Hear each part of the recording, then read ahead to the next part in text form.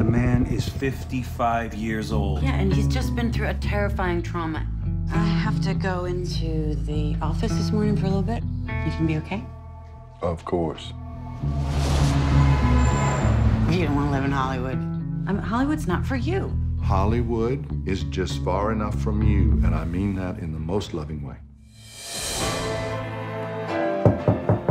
It's me from next door. Hi. Where are you from? He looks like Andy Griffith's sad brother. It's just letters from my wife when I was away in college. How long were you married? 26 years. I got jumped. Why? Why? Because Hollywood is filled with criminals. How do people hurt each other this way? I want you to come over for dinner Saturday. Really? Is she a prostitute? Yes, and she has Ebola, and she's a war criminal. Everybody, this is Freda.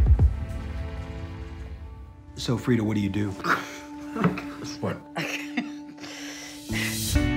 What? I don't understand what we're doing here. This pretending. Obviously, I am your worst nightmare. I will do anything to protect him. But isn't it just love? I trust too early. I'm just scared. I can do something else with my life, can't I? I don't know a lot of things, but I know what it means to love someone.